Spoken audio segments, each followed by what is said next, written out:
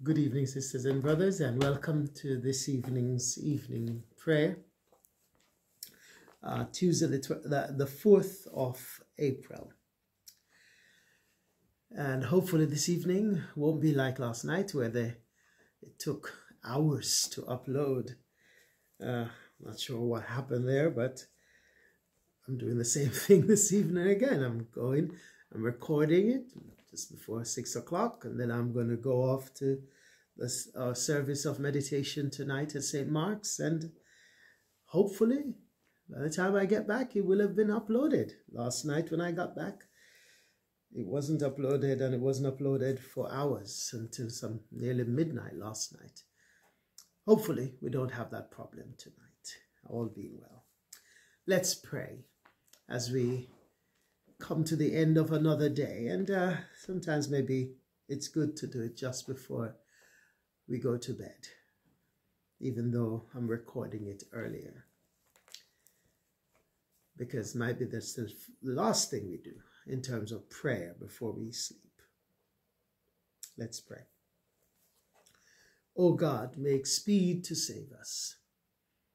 O Lord, make haste to help us.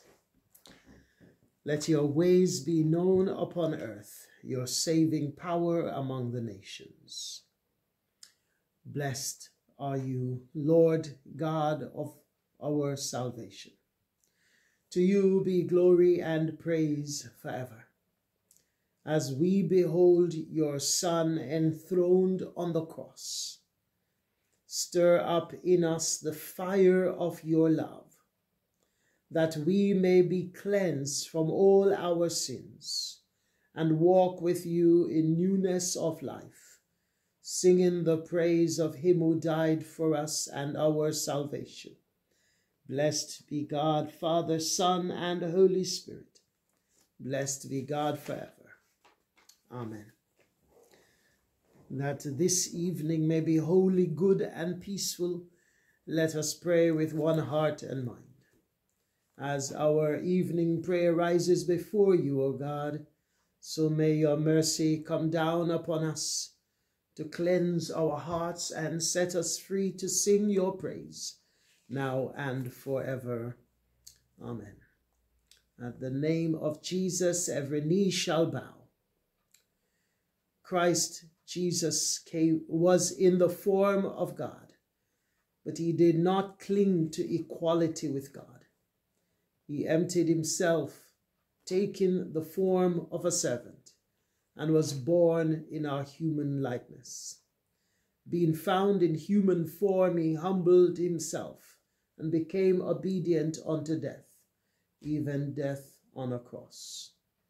Therefore God has highly exalted him and bestowed on him the name above every name, that at the name of Jesus every knee should bow in heaven and on earth and under the earth, and every tongue confess that Jesus Christ is Lord, to the glory of God. Glory to the Father, and to the Son, and to the Holy Spirit, as it was in the beginning, is now, and shall be forever. Amen. At the name of Jesus, every knee shall bow. We adore you, O Christ, and we bless you. By your holy cross you have redeemed the world. Christ committed no sin. No guile was found on his lips.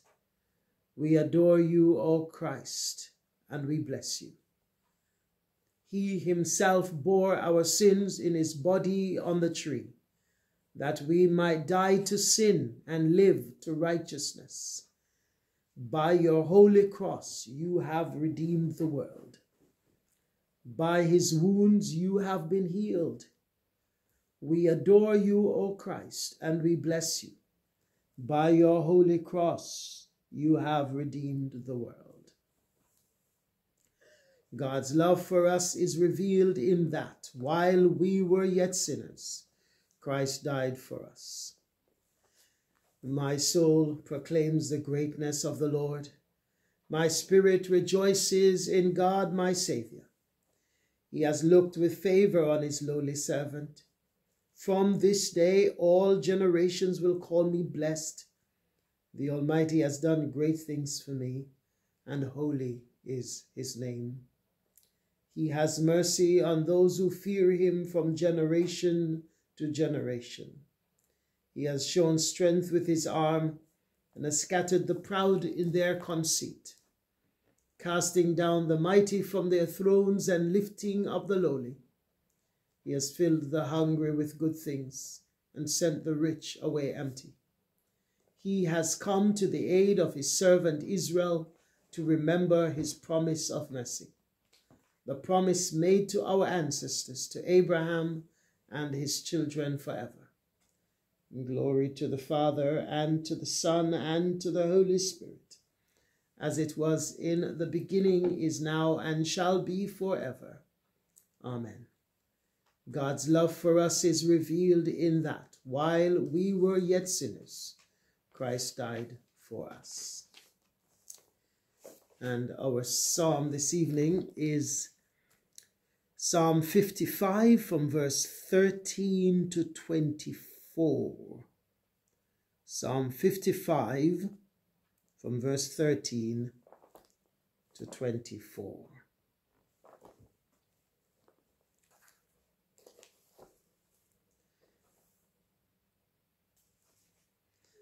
Cast your burden upon the Lord, and he will sustain you.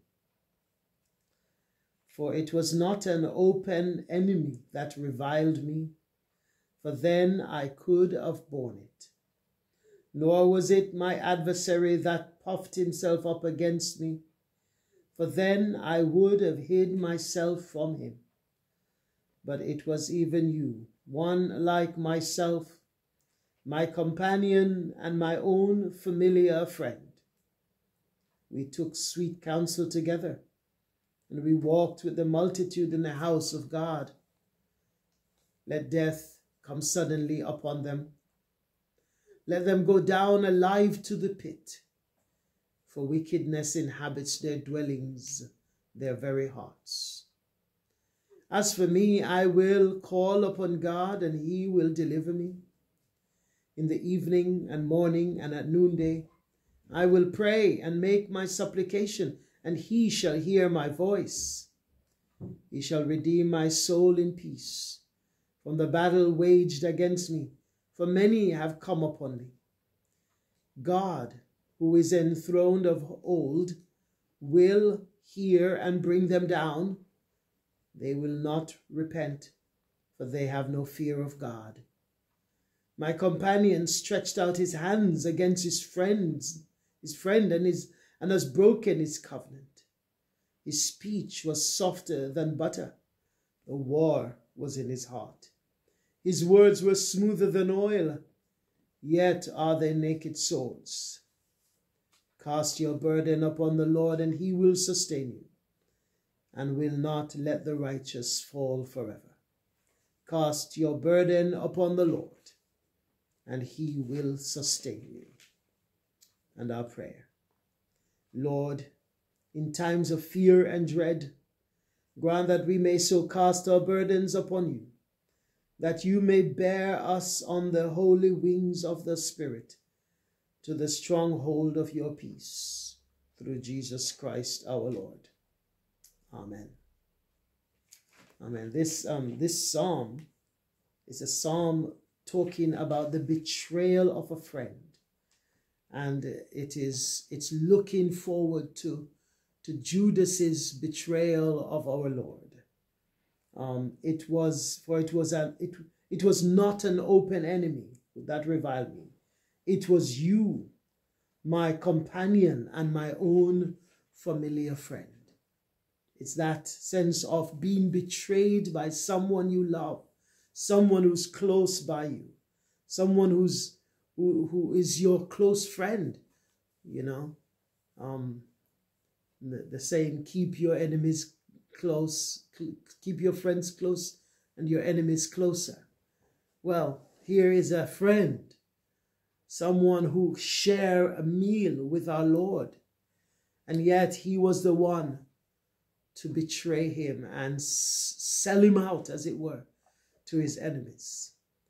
And sisters and brothers, I don't know if you have anything like that in your life, but it is a reminder to us, really, that our great trust is not in people around us. Our trust is in God, because even the closest ones nearest us can let us down and be our enemies, even when in fact they are our closest friends.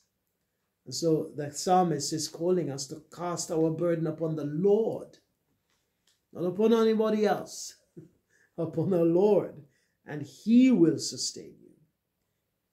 He's the one who will look after us, not the ones that are near us. And of course, we need to have people who we can trust, but only to so much and to so far, as it were, because even friends let us down at times, and family as well, not just friends, but family as well. And so the psalmist is reminding us that close friends and family can betray us, just like Judas betrayed our Lord. All right, let's say our collect for this evening. A special prayer. Almighty and everlasting God, who in your tender love towards a human race sent your Son, our Savior Jesus Christ, to take upon him our flesh and to suffer death upon the cross. Grant that we may follow the example of his patience and humility, and also be made partakers of his resurrection, through Jesus Christ our Lord. Amen. Amen. So our first reading this evening is in Lamentations. We are continuing our look at Lamentations. This evening we are in chapter 3. We started chapter 3 this morning, and we'll be reading some more of chapter 3 tonight. Lamentations, 5 chapters of lament. Lamentations is a reminder to us that when we suffer, when we go through troubles, when we go through trials, we are to bring our troubles and our sorrows to God in lament, crying out to God for help. A lament, sisters and brothers, is bearing our souls to God and say, Lord, I need your help.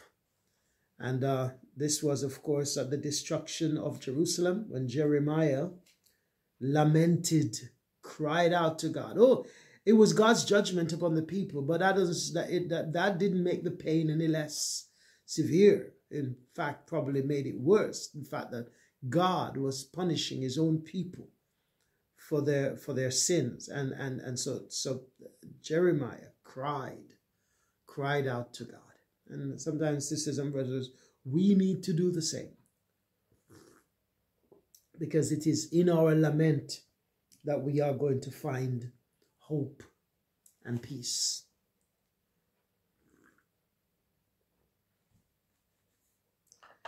All right, so chapter 3 of Lamentations, from verse 40 to 51.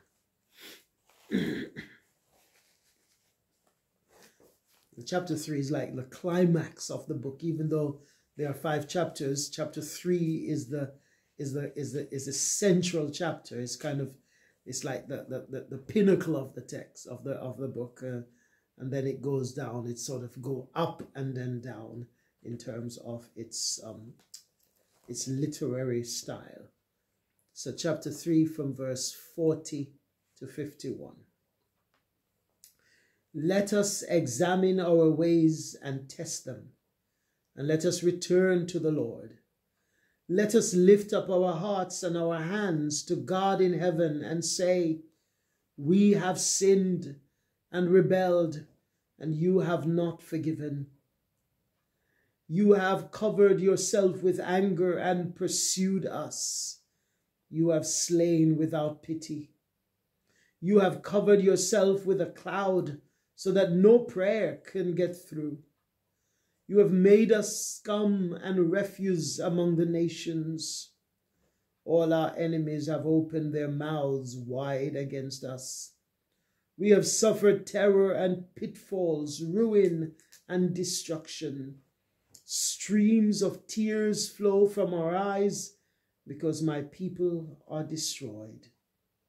My eyes will flow unceasingly without relief until the Lord looks down from heaven and sees. What I see brings grief to my soul because of all the women of my city. That's it. We finished there. There is more, but that's where we stop tonight. Verse 51. You feel the anguish. You hear the pain in Jeremiah's voice as he laments over the destruction, the ruin that Jerusalem has become. He says, my eyes will flow unceasingly without relief. He's crying.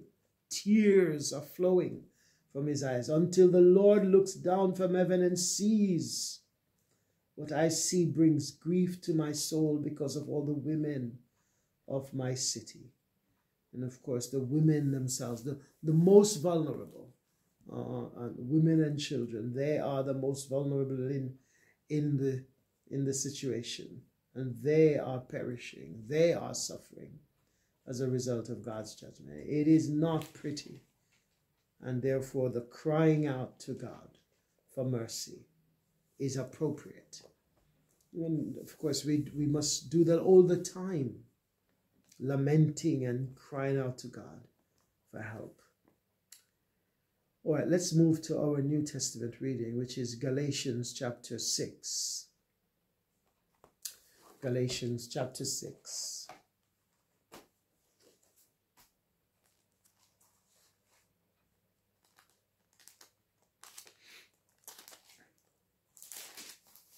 From verse 11 to the end. Galatians 6, 11 to the end.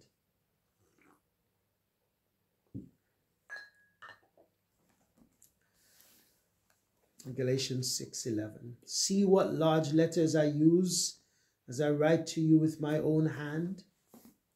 Those who want to impress people by means of the flesh are trying to compel you to be circumcised. The only reason they do this is to avoid being persecuted for the cross of Christ. Not even those who are circumcised keep the law, yet they want you to be circumcised, that they may boast about your circumcision in the flesh. May I never boast, except in the cross of our Lord Jesus Christ, through which the world has been crucified to me, and I to the world. Neither circumcision nor uncircumcision means anything. What counts is the new creation.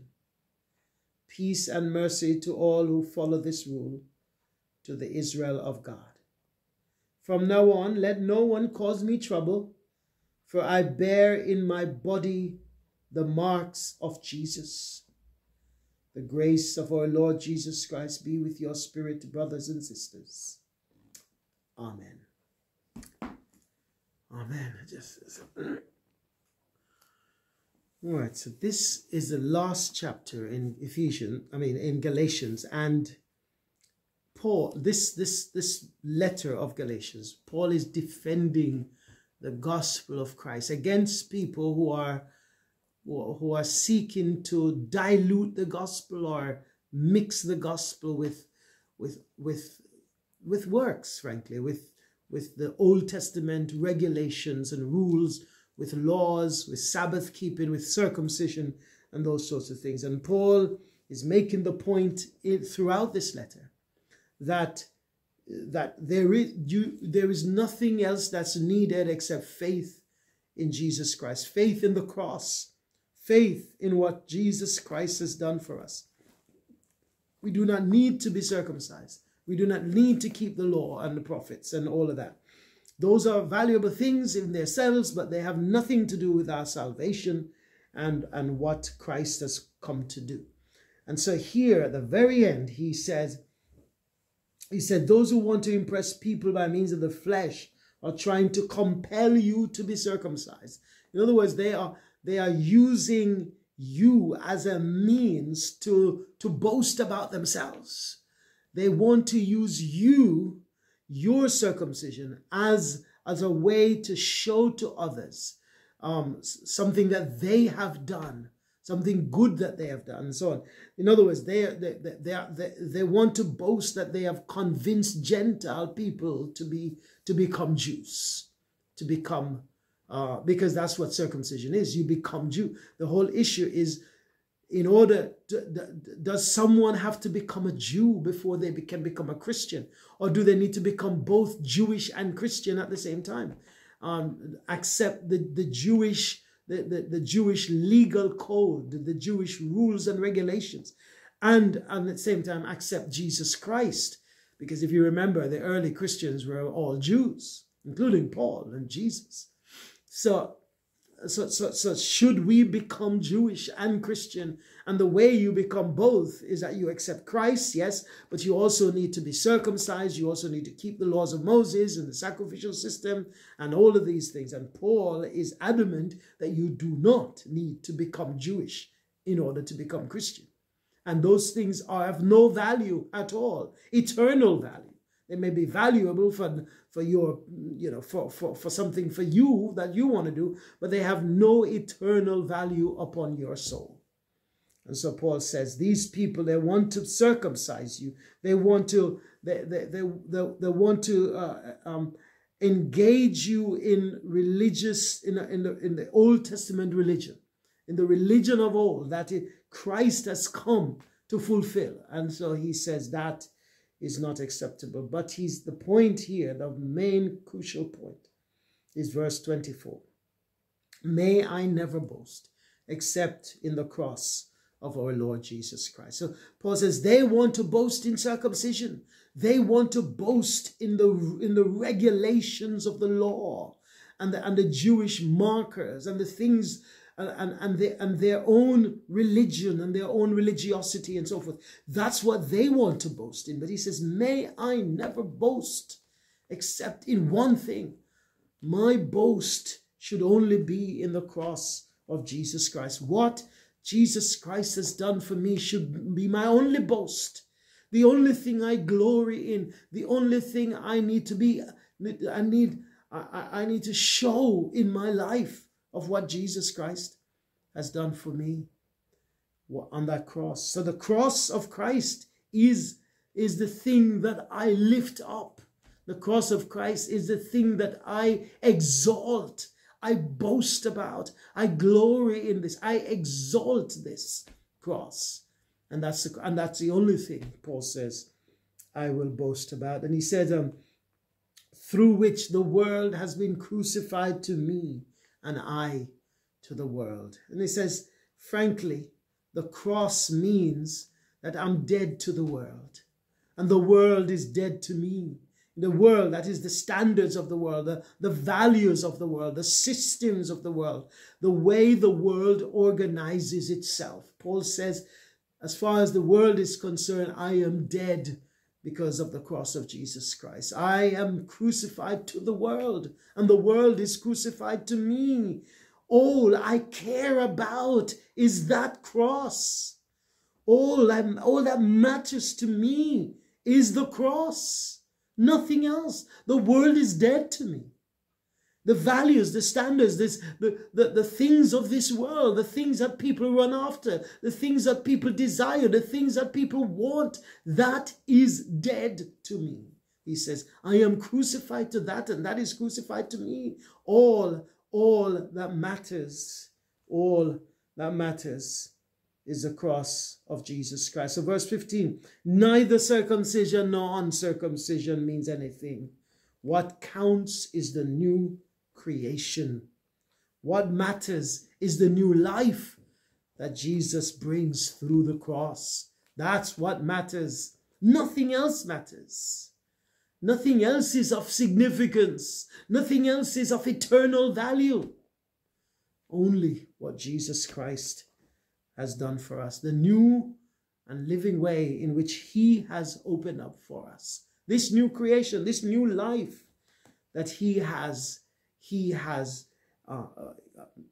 procured for us at the cross. That's why the cross is of paramount importance for St. Paul and should be for us as well, sisters and brothers.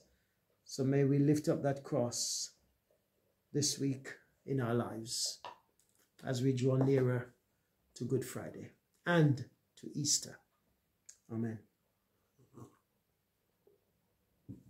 Let's pray. Our Father in heaven, we thank you for the cross. We thank you, Lord, for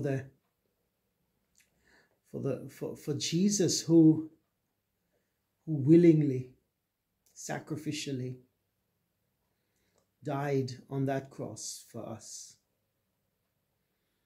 We thank you, Lord, for his death, because in his death we have life. And so, Lord, while it was a Good Friday, it is a Good Friday for us, it was not a Good Friday for you.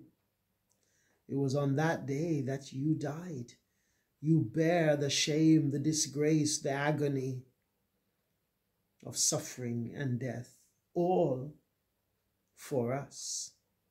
Not because you have you had any sin of your own. You, Lord Jesus, were the most innocent of person to have ever been killed. There's never been another innocent person in the universe who's ever died.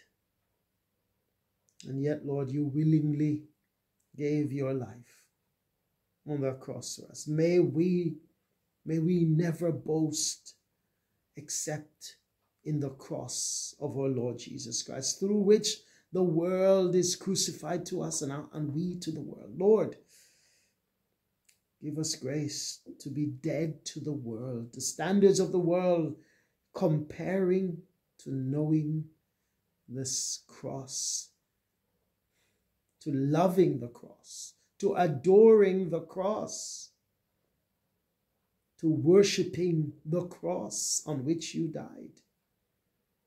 Because, Lord, without that cross, we are lost. Thank you, Lord, for the cross in which we boast, in which we glory. And may it alone be our boast and our glory, because we have nothing else to glory in.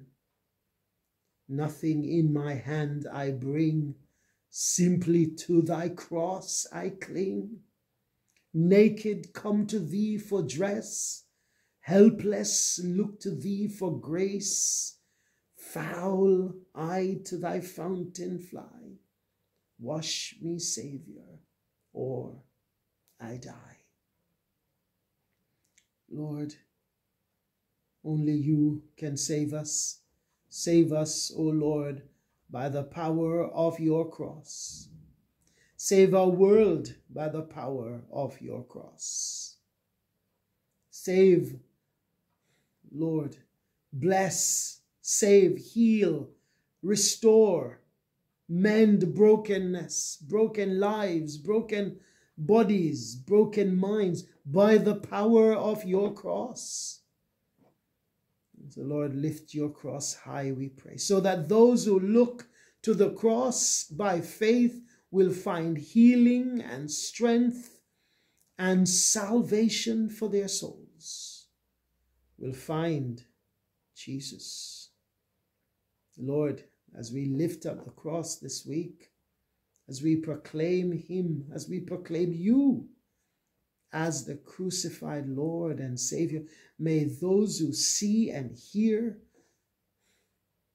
May they see Jesus. May they see him hanging on the cross. May they hear the gospel message. Give them eyes to see and ears to hear so that they will receive and they will worship. And they will find the power of the cross penetrating their lives, transforming their hearts, their souls, their lives. Lord, in your mercy, hear our prayer. Hear our prayer, Lord, for those we've been praying for in our own community. We pray for the power of your cross to bring healing, bring hope, bring strength, physical strength, emotional strength, spiritual strength to those who are weak in mind and body. We pray for those on our prayer list. We pray for Veronica and Chester. We pray for Dolly and Desmond, Jean and Jean Murphy, Joanna, Hannah Todd, Pat, Pauline, Daphne, Muriel, David, Maxine, Surya Kala, Thelma in hospital, Veronica recovering from surgery, Monica undergoing cancer treatment, and her daughter, Cheryl, Una, Charity, Pippa also undergoing treatment for cancer, Shireen Ray in ICU. Lord, in your mercy, hear our prayer. We pray also for those who needs comfort for their deceased family member. Lord, we pray for the family of Auntie Janie as they plan her farewell service in the coming week. We pray for Grace and her family as they mourn the passing of her brother. We pray for Veronica and Chester as they also mourn the passing of their son. Pauline's mom, Daphne, as she and that family mourns the passing of her sister. And so, Lord, we bring these to you and many others in our hearts. We pray for them. Pray for Melissa over there in South Korea, that you will be with her and strengthen her and protect her from disease, from harm. We pray that you'll watch over her, dear sister. Lord, in your mercy, hear our prayer. We pray for Muslims who are fasting during the month of Ramadan, that Lord Jesus Christ, you may reveal yourself to them, that the scales will fall from their eyes and they will see you, the resurrected Lord and Savior, that they will worship you like Thomas, saying, my Lord and my God. And their hearts will be changed, their lives will be transformed, and the cross of Christ will become central for them. Lord, in your mercy, hear our prayer. And a night prayer before we finish this evening. Come, my light, and illumine my darkness. Come, my life, and revive me from death. Come, my physician, and heal my wounds. Come, flame of divine love, and burn up the thorns of my sins. Kindle in my heart with the flame of your love. Come, my King, sit upon the throne of my heart and reign there, for you alone are my King and my Lord. Amen. Guide us waking, O Lord, and guard us sleeping, that awake we may watch with Christ, and asleep we may rest in peace. Our Father in heaven, hallowed be your name, your kingdom come. Your will be done on earth as in heaven. Give us today our daily bread. Forgive us our sins as we forgive those who sin against us. Lead us not into temptation, but deliver us from evil. For the kingdom, the power, and the glory are yours, now and forever. Amen.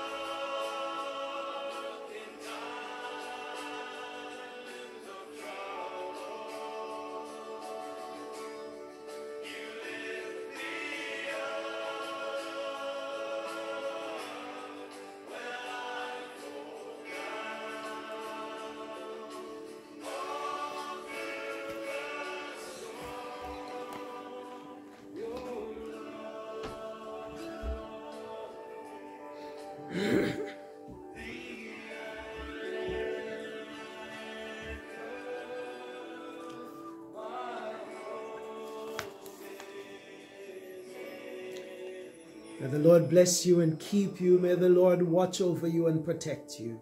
May the Lord grant you grace, grant you peace and rest tonight, sisters and brothers. In the name of the Father, the Son, and the Holy Spirit. Amen. Good night, sisters and brothers.